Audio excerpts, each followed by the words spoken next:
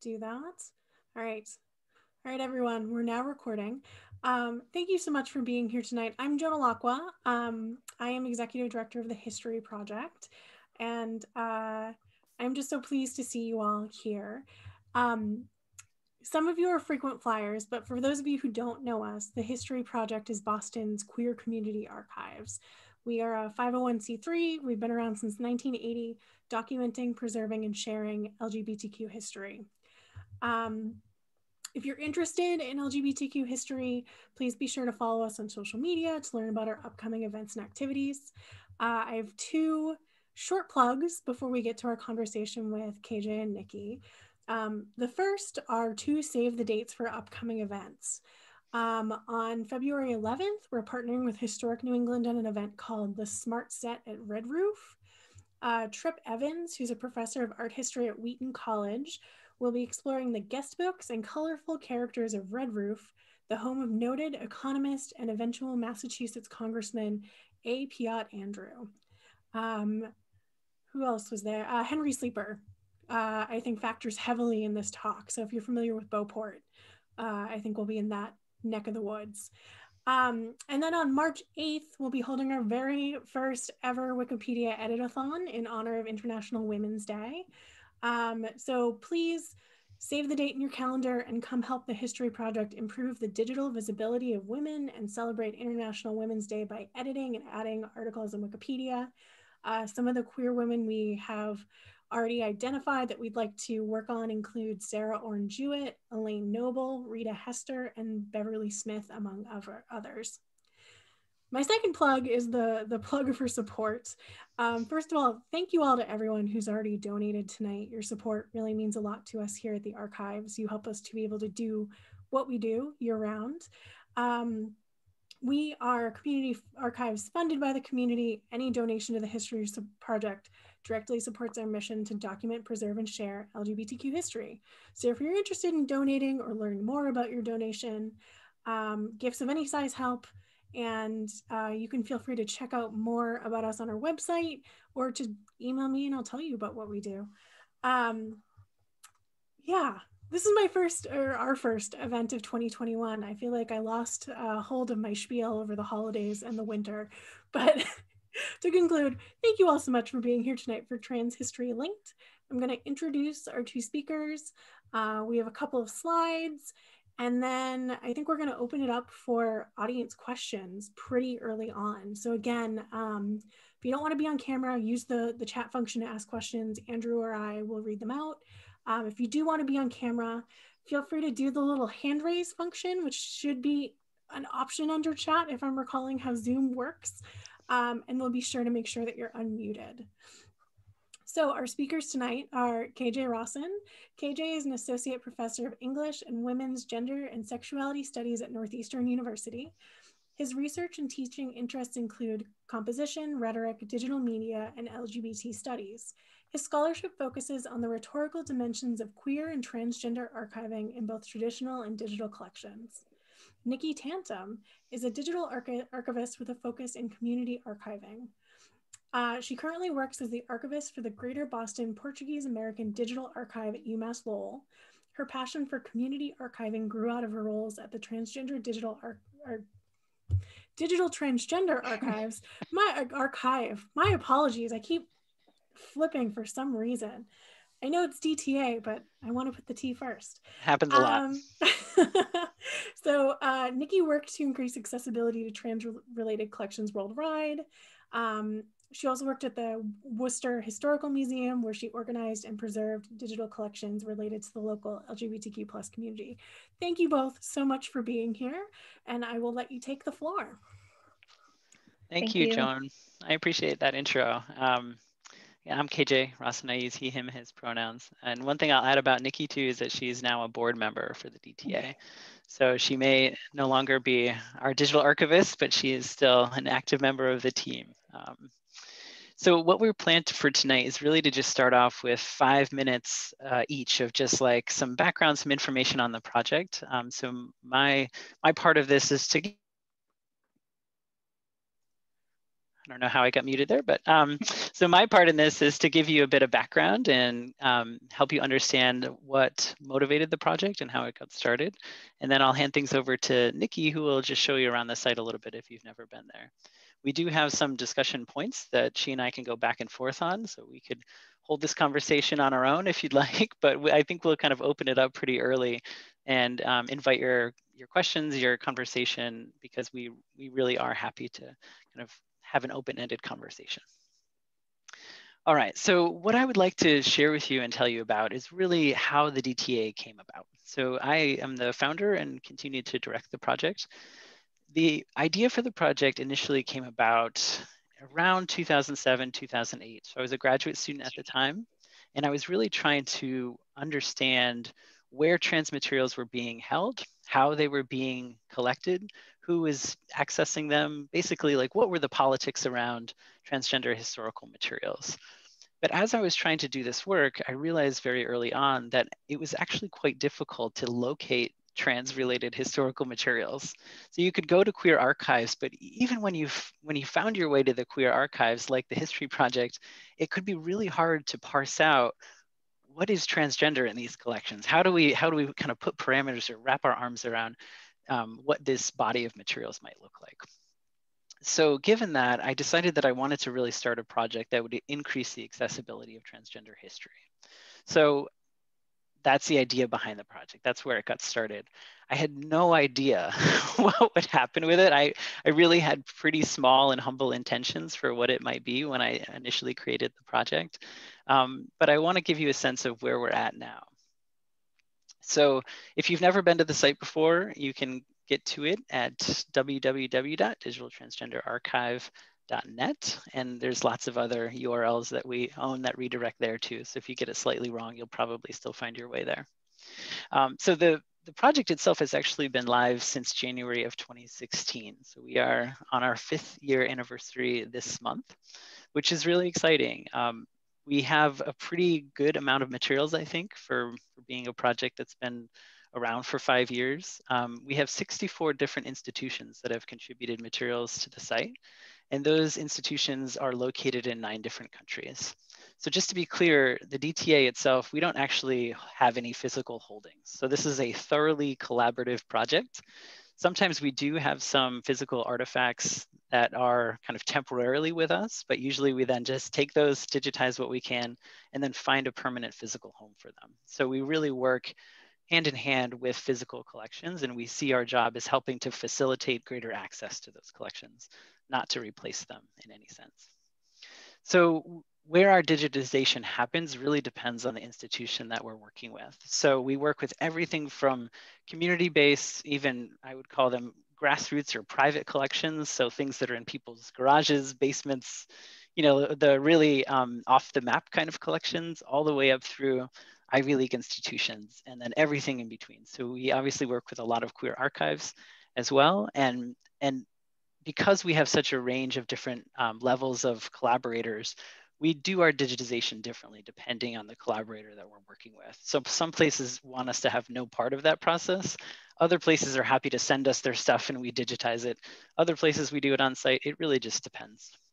We had a lab, but we don't have one right now, in part because of COVID, also because the project just recently moved with me from Holy Cross to Northeastern. So we're also just trying to get resettled and figure out how we're going to be operating in this new environment. So as you can see, we have a little over 8,600 items available online so far. Again, I'm pretty happy with the size of the collection, but as you might imagine, this is just such a small fraction of what's out there. And it's almost like, I don't know, every time I find more materials, I'm like, we have to get these things up there too. So there's just a lot more out there. Our materials date from 1587 to the present, but that's quite misleading because the early stuff really are, those are outliers, and Nikki's laughing because she can probably name them. But yeah, so most of our collections are from the latter half of the 20th century, in part because we wanted to devote our attentions and our resources to materials created by trans-identified folks, because those materials are often hardest to find. All right, and so the last thing I'll talk about before passing it over to Nikki is our scope statement. So this is, I think for many people outside of the project, one of the more interesting things about what we do, basically, how do we define transgender? How do we figure out what gets put in this collection? So what I would emphasize from this overview of our scope is that we moved away from transgender as an identity, and we instead collect materials related to transing gender as a practice, right? So that shift from identity to practice was super important for us because the term transgender is so new. So we wanted to make sure that we were able to bring together a wide range of historical materials on a global scale that related to gender practices. The other thing I'll mention here is that we try to collect before 2000. Whenever I speak to archivists or historians, they kind of laugh at that because, what's 21 years in the scope of human history? But it's important to us because since transgender became more widely adopted and circulating in the early 1990s, and since that was about concurrent with the rise of the internet, it means that after that point, it's much easier to find trans-related materials. So we really do try to focus our attention and our resources on pre-2000 and pre-1990 even when we can. All right, so that's all I'll say to start. Nikki, I'll turn it over to you now. Great, thanks, KJ. I'm going to share my screen and show everyone a little bit about the Digital Transgender Archive website. Can everyone see my screen? Yes, okay, great. So this is the DTA. You'll have just seen a little glimpse of this on KJ's slides. This is our home page. As you'll notice, the first thing front and center is the search bar and our browse functions. And this is really important because this is obviously how you get right into the collection. We want people to be able to see the items as quickly as possible when they come to the site. That's all the highlights. So that's front and center. Our homepage does highlight some featured collections if you scroll down, but I'm going to focus a bit more on the browse functions and the searching so that you can get right in if you want to look at the collection yourself. So the browse functions are really ways to limit the collection to different things such as location, collection, topic. And this is a really great way to get into the material. If it's something you're new to, if you don't know exactly what you want to look at yet, you can use these really wonderful browse functions to limit the things that you're looking at to find something you're interested in. So you can select, the latest. I use this often because I always want to know the newest items on the DTA. So you can select the latest and see what the newest items are. You can look at things through our institution list, which, as KJ mentioned, we have over 60 institutions worldwide, which is really amazing. And I always like to shout out that page because you can see a list of all of them.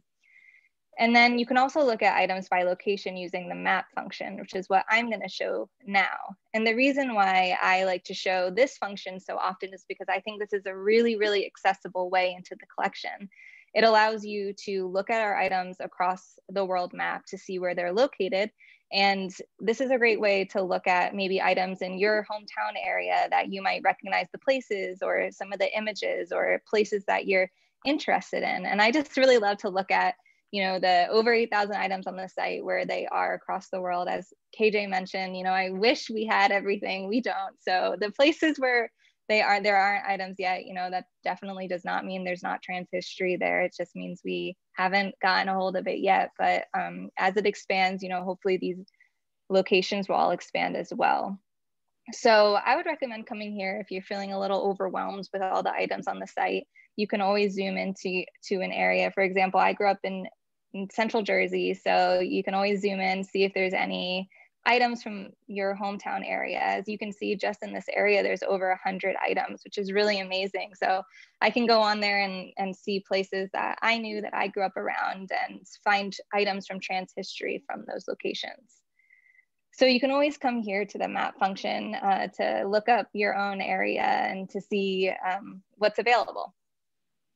I also wanted to get a little bit deeper into one item on the site, just to talk a little bit more, touch on some of the things KJ said about the scope of the DTA, as well as some of the ways we describe items.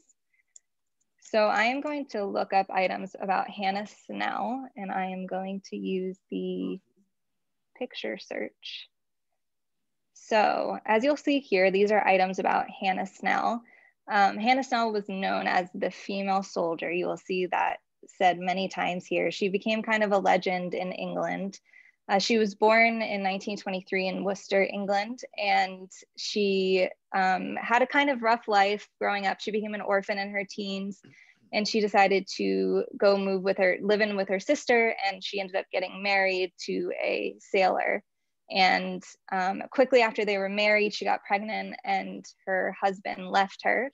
So she had her child. Unfortunately, he died after 7 months. And so she was kind of distraught. So she decided to join the army. Now, I will say, of course, at the time, this is 1700s England, women obviously could not have joined the army. I will say that those are the very basics of her story. Something that's interesting about these stories, as you can imagine, when they're covered in newspapers, they're often, you can even see just with Hannah's stories that her story gets, as she becomes a legend, within these newspapers, you'll see her stories twist a little. So, we don't even know 100% of who she was, but that is the basics that we do know. So to kind of go further into this item, this is from the American Antiquarian Society. It's a newspaper item about Hannah Snell. This is the oldest item on the DTA about Hannah. And if you keep scrolling, you'll see the information about her, the metadata about this item, And one of the reasons I like to talk about Hannah Snell in the whole scope of the DTA is because, just like KJ was talking about, this is an example of someone who was transing gender norms at the time. Of course, the word transgender, nowhere near in the 1700s, that word was not even in lexicon at all. So even if Hannah did identify that way, it wouldn't have been possible. But that's not even, even if she didn't, either way, we still include that history because it's important to trans history overall. So we include items such as Hannah Snell's story.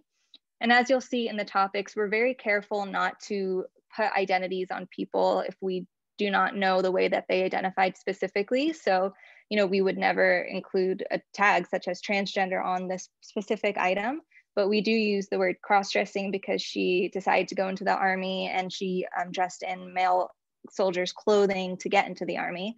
Another reason why she became famous is because even after she was kicked out for being outed, the government decided to still give her a pension. So that's an interesting part of her story. But back to the topics here, you'll see that we have these pretty vague topics just based on what we know about her.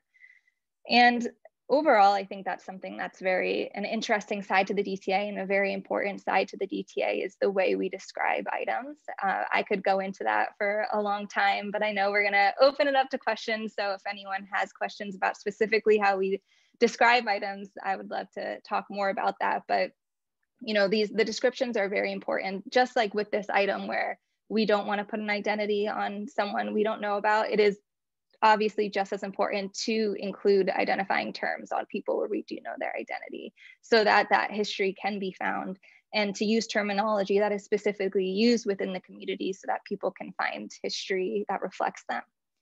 So I'm happy to open it up to questions now, unless KJ wants to add anything. No, that was great. Thank you, Nikki. Yeah, so like I said, we're happy to take questions now if you want to kind of jump in, or if there's any way you want to steer the conversation, or we have some kind of pre-planned topics we could talk more about. So we have a couple of questions already in the chat. And here I'm gonna try to pop the chat out so I can read them. One was technically, is the platform Icelandora? The platform is not Islandora. It is actually Samvera. Oh, it's okay. Don't worry about it. I saw that question, and Hal, nice to see you.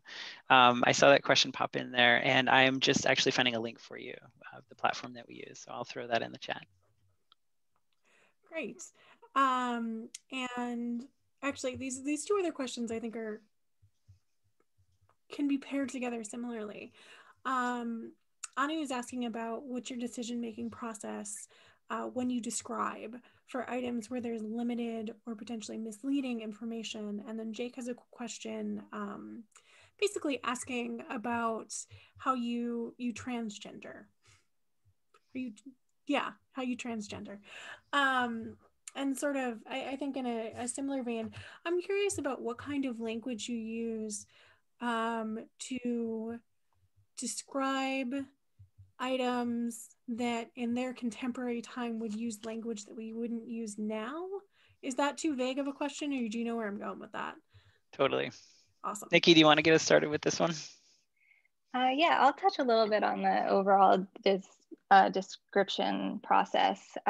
Well, the DTA uses something called the homosaurus, which is very important to our description process. KJ can give a little bit more on the background of the homosaurus. But that specifically is a list of subject headings that allows us to use queer specific terms when describing items. And to give a very brief background on the archiving side of things, typically, historically, we use something called the Library of Congress subject headings, which is a list of subject headings that we can use that are standardized, that we can use to describe items so that the same words are being used across archives. And that's important so that everyone's using the same terms and we can find things even within different archives. The only problem is that, as you can imagine, by a government list of terms, there's not going to be queer specific terms that we really need, especially within the trans community, to describe items that people within the community are going to recognize. So when it comes to describing queer items, it's really, really hard to use just the Library of Congress to really get into the nitty gritty. And so luckily we now have the homosaurus, which is so important for the DTA, and it has so many queer specific words. So we pretty much have any word we need for any item, we can find within the homosaurus. So that's very important to the DTA. As far as when we have misleading information or limited information, there's definitely an aspect of critical thinking when it comes to that, just being trained to look at the details and to, try to release any biases that the writer might have, to recognize the time period, things like that when making description decisions. Yeah, so I can kind of answer the other part of your question, Joan, which I think you introduced, was how do we handle anachronistic terminology, basically? Like, what do we do when we find offensive terms that are used in a resource, and how do we, or do we not make that legible? And to me, this gets at the heart of the challenge that is metadata, that is creating ways of finding historical materials, because you're in this weird time vortex where you're in the present moment trying to describe things from the past for future users. Right? So in no way that you slice that is it going to be perfect. So what we actually try to do, which kind of bucks, I think, a lot of accepted practice, is that we actually do use the historical terms. But what we try to do is then offset those with some of the contemporary terms as well, right? Because we are aware that our current researchers are going to be much more familiar with the current terms. But the problem is that if you don't use the historical terms, take transvestite, for example, if you're trying to actually do research directly on that topic, then you actually don't have good inroads to do research in that area.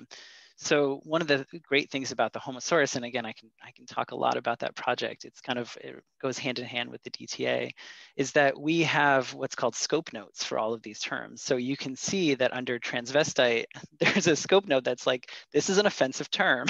And so we're able to do some of that educational work around the terms, but it's still a really new resource for linked data. So it's like, you can kind of tell from the design of the site that it's not meant to be read and ingested as a site. It's really meant to be used on the back end of projects so that people like at the History Project can describe queer resources more thoroughly. Great. So we have a couple more questions in the chat, and folks too, if you want to ask your question out loud, just click the hand raise button. We'll make sure that you get unmuted. Or I can ask the questions out loud, I don't mind. So Kyle asked about the selection process for topic tags, and how do you decide which groupings receive a tag? Do you want me to take this, KJ? Sure, yeah. Okay. Well, when it comes to the topic, the more general topic tags, I mean, of course, with metadata, we're trying to assign as many tags as possible to the items. I mean, to an extent, I was going to say the more the better, but that might be a lot. But to an extent, as much, the more detail, the better things are found.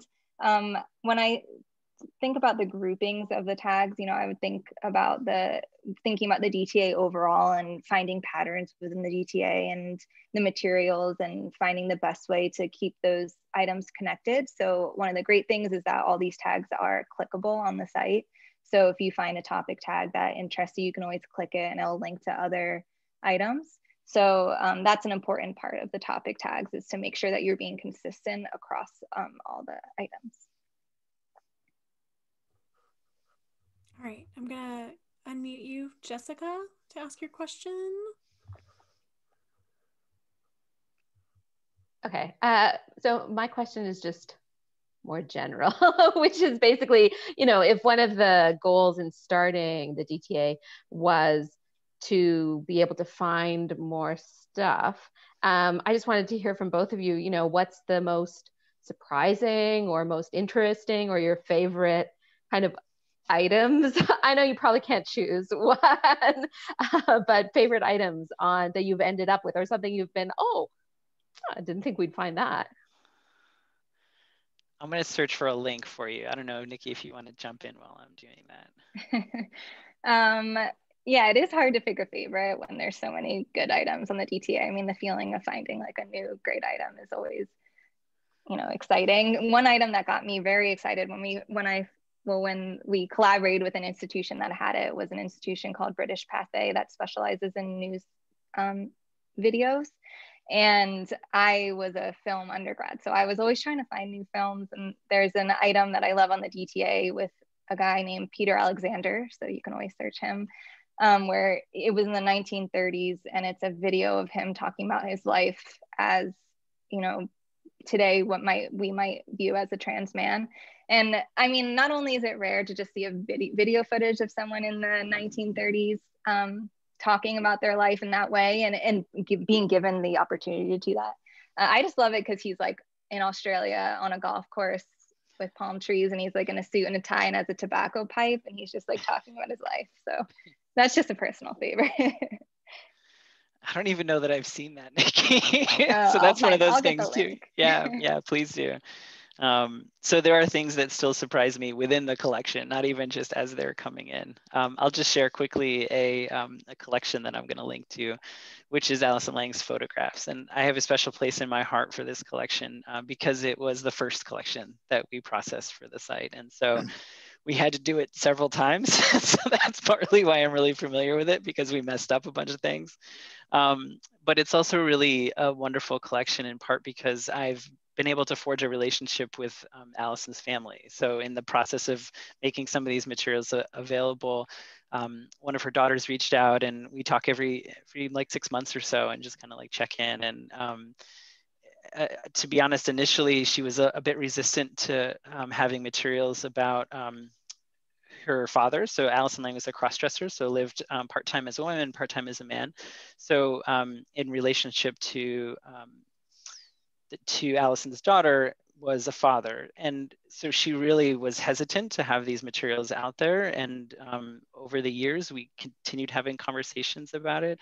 And Alison Lang's photographs have gotten a lot of press coverage and a lot of circulation and a lot of interest. And she's really become so committed now to like sharing, you know, her parents' story, and is now like trying to do like a documentary on it, is trying to like write a biography. And it's just this like really wonderful example of like the ways that we can sort of work together with people who are also custodians of these histories. And I thought for a long time we were going to have to take all of the materials down, and we're always happy to do that out of respect when there are moments in which that makes the most sense.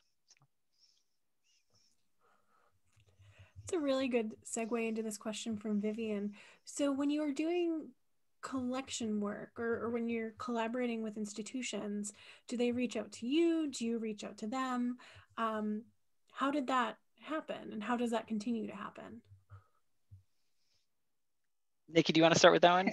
Okay, yeah, I'll start.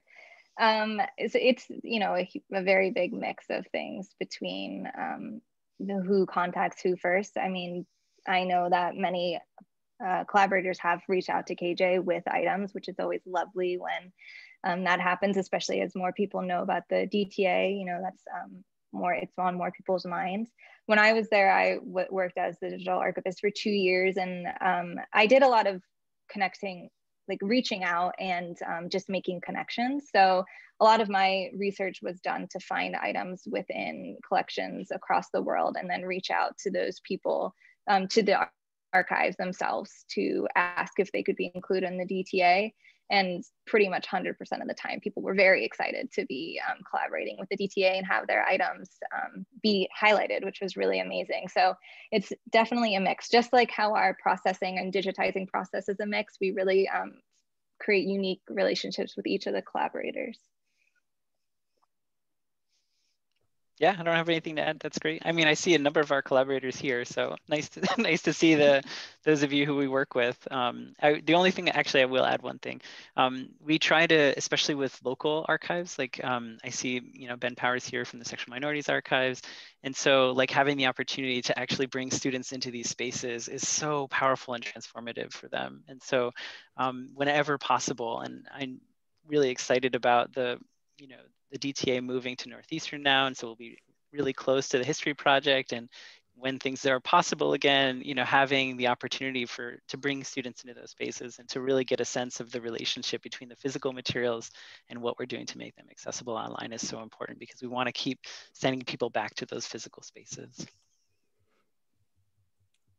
Which we can't wait to have students and researchers and ourselves back in the archives eventually, once things are a little bit more safe.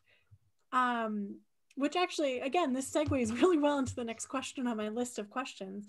Panella or Panea, I apologize if I've mispronounced your name, asks, are there other ways you're working to disseminate, collaborate, or create ways to engage the public beyond using you as a research source? Yeah, and I think we're finally at that place where we're ready to be doing more of that work. So for the first several years of the project, we were just kind of doing the frantic baseline work of trying to get the project up and running, get a decent enough size collection so that people would be drawn to the project. And then now we're starting to think outreach. How can we connect people to the project? How can we move this more into high schools, into curriculums?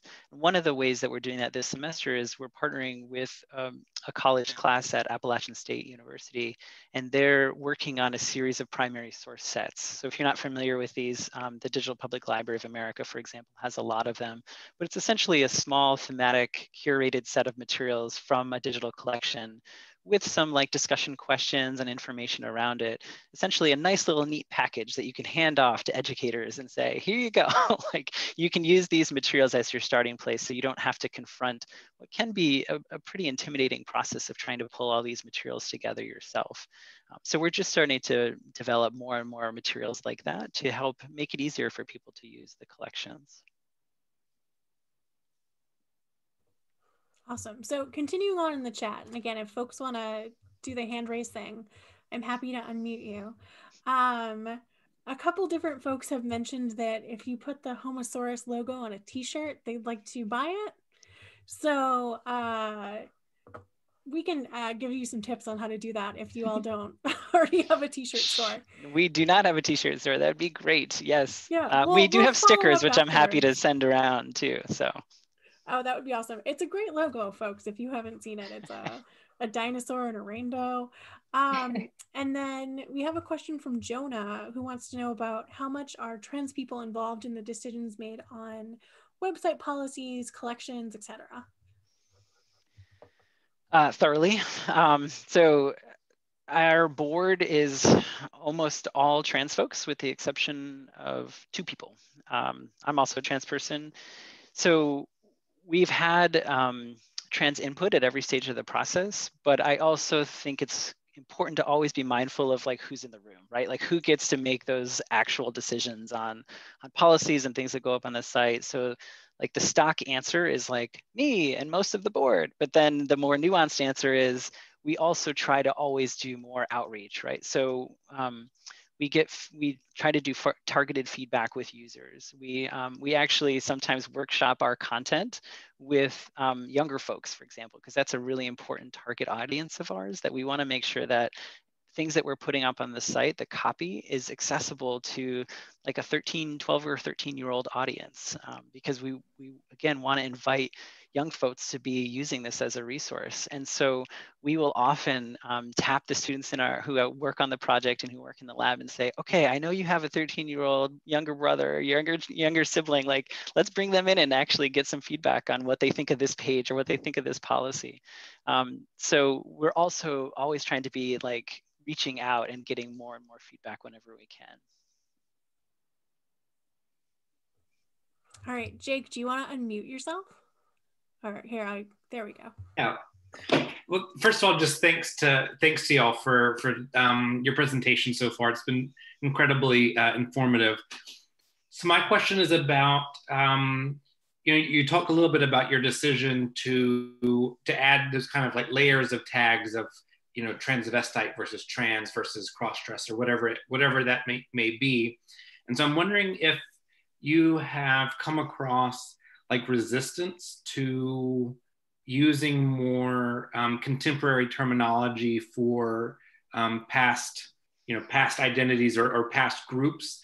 And I'm just speaking kind of from, I guess, kind of selfishly from my own personal experience working with museum audiences, where we are trying to like be able to talk accurately about folks that lived in the early 1900s, but also like speak in a way that's not offensive.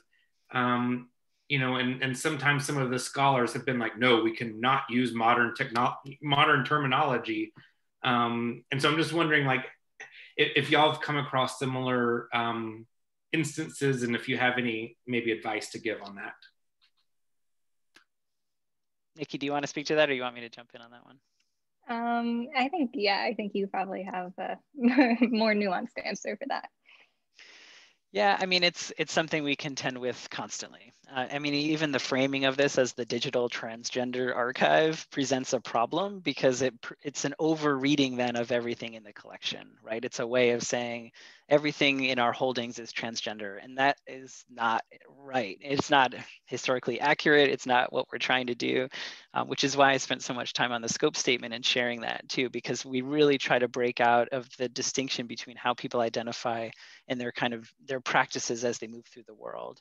And it's not as if you can't have both of those things happening at the same time, but it's certainly much easier when we have the lexicon available to us.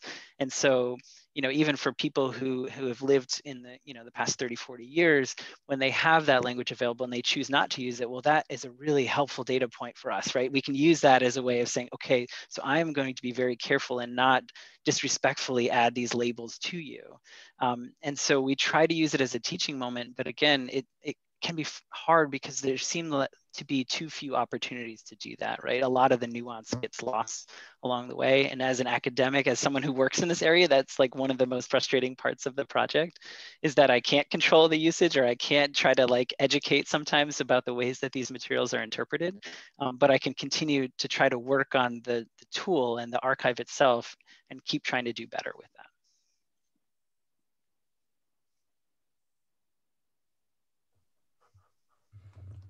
All right, so Julie has a question. Julie, did you want to ask it, or do you want me to ask it? I can ask it because I also have a comment first.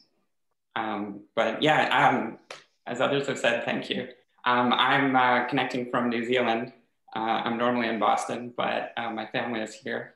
And so my comment was just that the first thing I did was went to the map and was really excited to see some items listed on New Zealand, and clicked through and was intrigued to see that one of them was nearby, and it was actually an item, a publication somewhere not in New Zealand, but it contained an article that mentioned New Zealand. And so it was interesting to be able to make those connections to things outside of the location.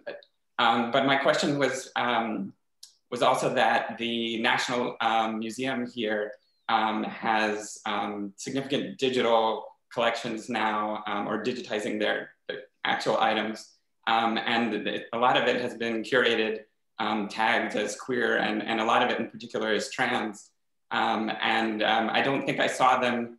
I mean, I didn't see any of their items on the map, and I don't think they're connected to you, and I'd be curious to know, how I should go about encouraging them, or connecting them to this project to see if they'll share.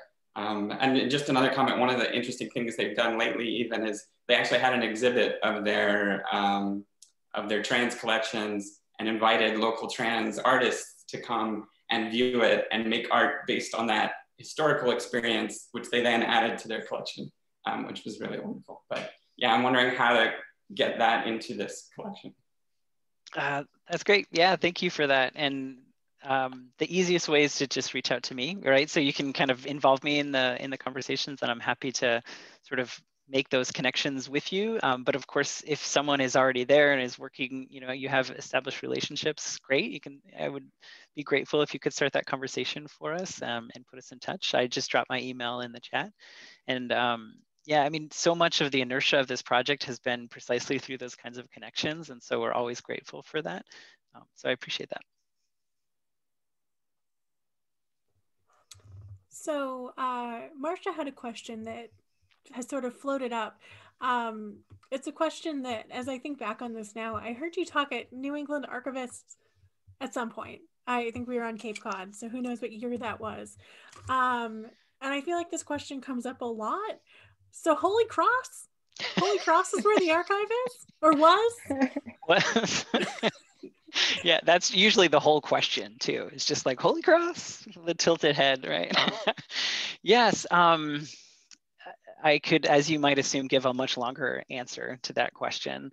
But in short, Holy Cross, because it was is a Jesuit institution and has a very clear social justice mission, was in many ways quite welcoming to the project. So I felt fully supported as a faculty member there.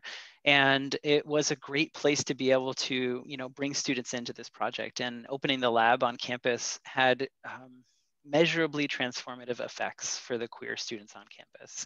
And Nikki could testify to that as well. I mean, it was just amazing to see the ways that they would sort of latch onto the project in their first year and then spend the next 4 years, working in the lab and really creating that as a second home for themselves. In many ways, sometimes we had to sort of wrest the space back, but it was a wonderful addition to campus culture in that way. Yeah, so that's the short answer to the question. I don't know, Nikki, if you want to share anything about the lab.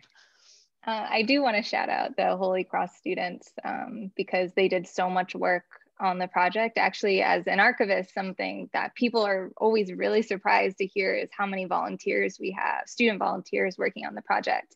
We would only have a handful, 2 to 4 really paid students or research assistants or team leaders, I guess they were, on the project. And then we would have, I would say average around 10-ish volunteers. Sometimes they were part of classes, but they were all really amazing. And it was just really awesome, like KJ said, to see how much they connected to the project and to watch the team leaders, guide them through the project. And just as an archivist, to see them get so excited about the items and to really fully understand the importance of metadata, which is like probably really geeky to most people, but by the end they were always like, what, this makes sense. And I'm like, thank you, it does, I know. So they did actually most of the metadata. I would look through it afterward, of course, and then KJ would as well, but they wrote most of it and they were just amazing. I was always very excited to have the students working. So a shout out to the Holy Cross students. Yeah, and Marcia, I see your additional comment there.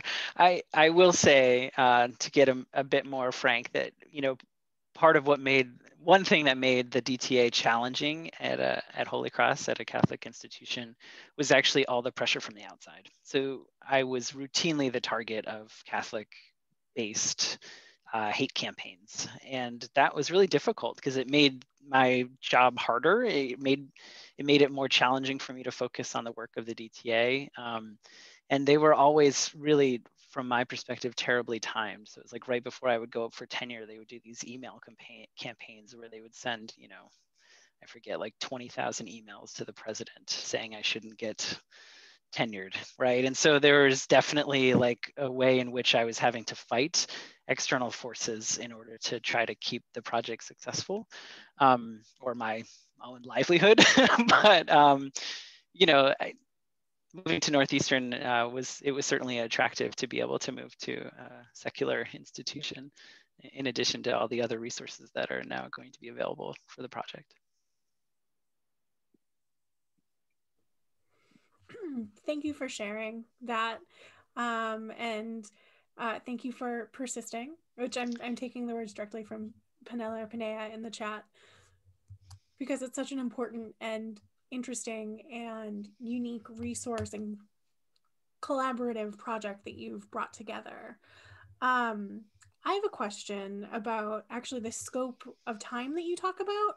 So pre-2000, which makes sense to me, like what you were saying about, you know, the rise of the internet and sort of a newer abundance of channels to sort of find examples of trans experience on the internet.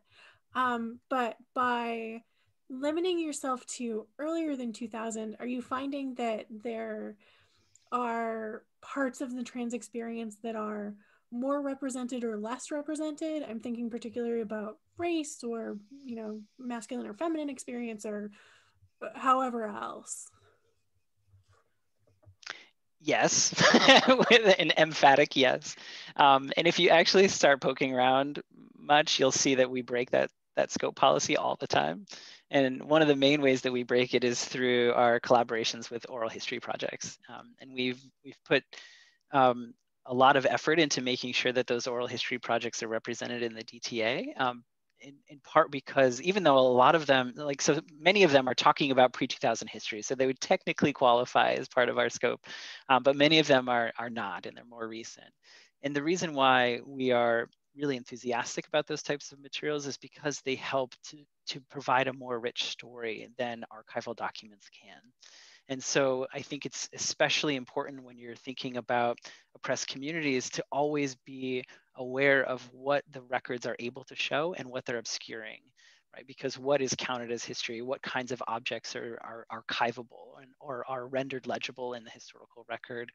And within trans communities, of course, I mean, we don't have to be sociologists to assume all of the ways in which, you know, people with relative power within trans communities are able to both document and preserve and make accessible their histories, right? So working on things like oral histories is a way to start compensating for those absent archives, but it's not enough, right? So I say that, and I'm doing that, and I'm starting to collaborate on a much larger scale oral history project under the Trans Archive umbrella.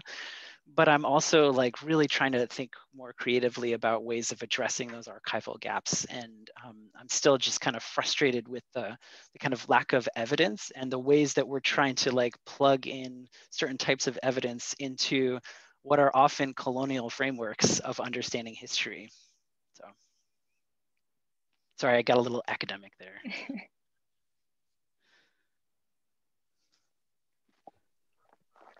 Let's give some thumbs up.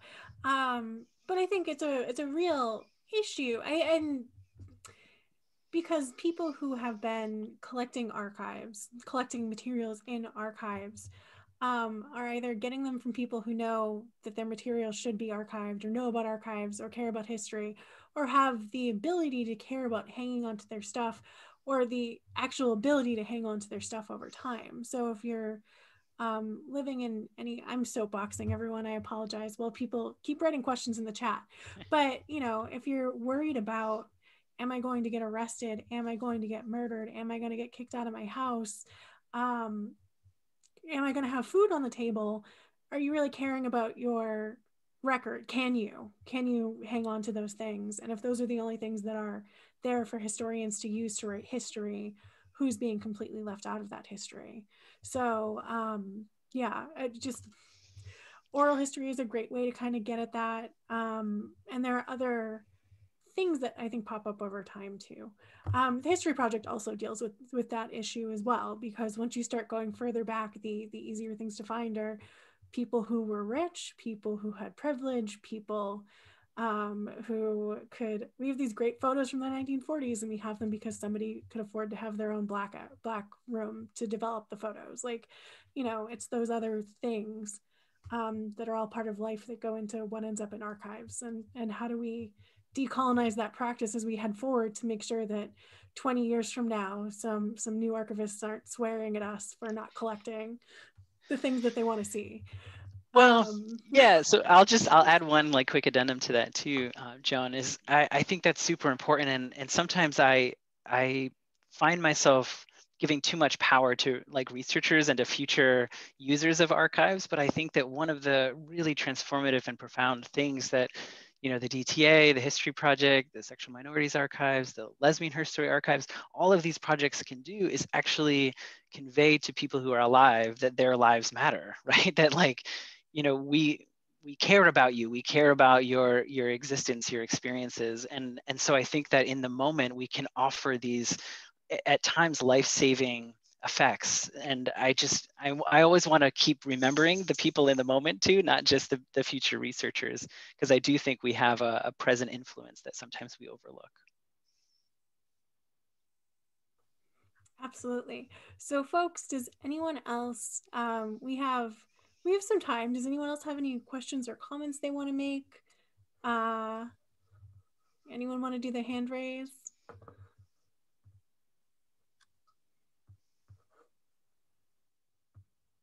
Andrew, you're unmuted. I thought Mark maybe had a question, but I think he was just hearing somebody's comment.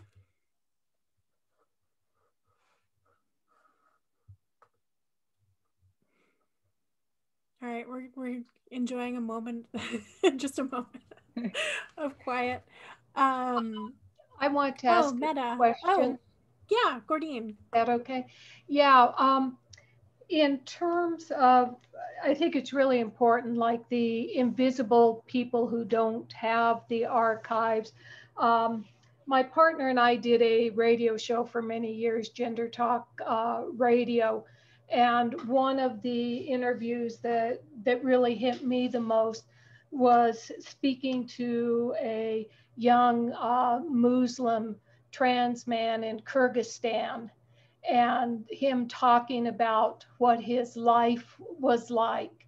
And we have those archived on a site, but his voice was just something that we don't normally hear, in his relationship with his family, his community, his fears, and how tenuous everything was.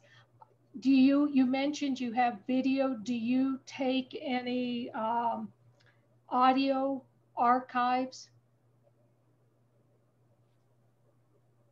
Nikki, do you want to do this one? I've been talking a lot. Yes, no, absolutely. Take audio. I'm trying to think if we have any audio examples on there, but I think that would be a wonderful addition to the DTA. Yeah. I'm assuming that would have been KJ's answer. Yes. Thank you. Yes. And Gender Talk is a great resource. I've really appreciated a lot of those different sessions. So kudos for all your work on that. It was such a privilege to be able to talk to people whose voices were underrepresented. And I think that touched us more than anything else. Thank you, Gordine, and hello to Nancy too. Oh, Gordine and Nancy are historic in their own right, and really wonderful to hear from you. So we have actually two questions from Denise and Angel that are kind of similar about diversity within the DTA. Would you be willing to share screen again and show us any examples of Black and Brown trans people? And then we'll finish up, I think, with a question from Meta, who has her hand raised. Nikki, do you mind doing that? And you, maybe we can point out the Race and Ethnicity Research Guide. Yeah. So there's, as you might imagine, a long and complicated answer to this. The short answer is that the DTA is not sufficiently diverse with respect to race and ethnicity, meaning that there is an overrepresentation of white people. So I'll start there. We have also had to navigate some metadata practices, so practices of describing materials where we're trying to make sure that we're taking the same care in describing and attributing race that we do with describing and attributing gender. And so we early on started developing additional resources like this race and ethnicity research guide to help point people to collections within the DTA where you can start to learn more about the intersections of people who are both experiencing gender-based discrimination as well as racial discrimination. And so in many of these cases, these are histories that are representing people who are struggling. So that is one of the frustrating parts about the misrepresentation of history that we have here. You will find a lot of white people partying and having fun, and you will find Black and brown folks in the street in many cases, right, who are out there picketing and protesting. And so this juxtaposition is something that we're really attuned to. What I was saying about metadata, because we're not in the position of trying to impose identities upon people, it can be really hard to include metadata that is not assuming and kind of reading people's race through, say, photographs. And so what we often try to do, like we do with gender as a practice, so we move it as a practice rather than an identity. So instead of saying that person is transgender or that person is a crossdresser, we try to shift it to say, what is it that they're doing in this moment? And if we can capture that and help to include some tags that will lead researchers to those collections, we do that. But we're trying to walk a really fine line between not making assumptions about people's identities, but yet also representing, what their lives were about. So that's the short answer to that question. I would also say that this is something that we are always actively working on community relationships with. And so, we are trying to not only include more collections, but also think about ways that our scope of collecting is biased, right? So it's not even just like, okay, we need to go to this collection that represents more Black trans folks. It's actually thinking more about okay, so what is it about how we consider archival materials archival that is limiting what we have decided to include in the collection?